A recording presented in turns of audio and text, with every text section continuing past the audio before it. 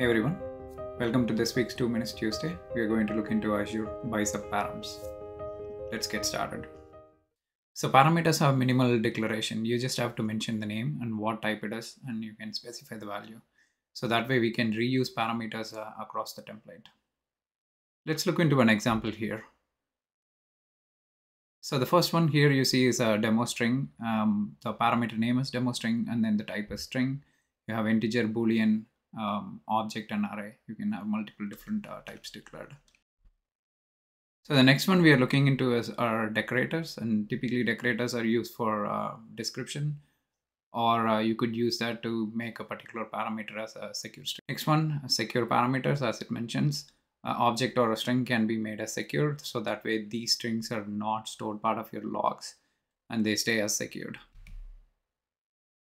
Next one commonly used is allowed values. So when you want to restrict certain values to a particular bicep template when it's being created, in this case I'm restricting the location to be either East US or West US. So whenever they're creating or using this location, it will only allow you to give these two values. Default value. So whenever you're declaring a particular parameter, you want to initialize with the default value. In our example, we were initializing the location with East US, and the SKU for the storage account we were using standard LRS. Length constraints. The storage account name, you want to keep it between 3 and 24, like a min length and a max length. The same goes with the names here. If you want to have an array of storage names, and you can go with the minimum length and maximum length. Integer constraints, it's a similar thing. Min value and max value if you give certain things. For example, this would be a good scenario when you want to create a number of storage accounts. You could start with 1 or maximum of 12 at the same time and use these values when you're creating it.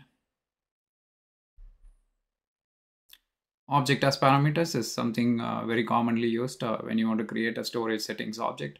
In this case, I'm giving a fixed name, a location as East US, and then we are giving a SKU as standard LRS.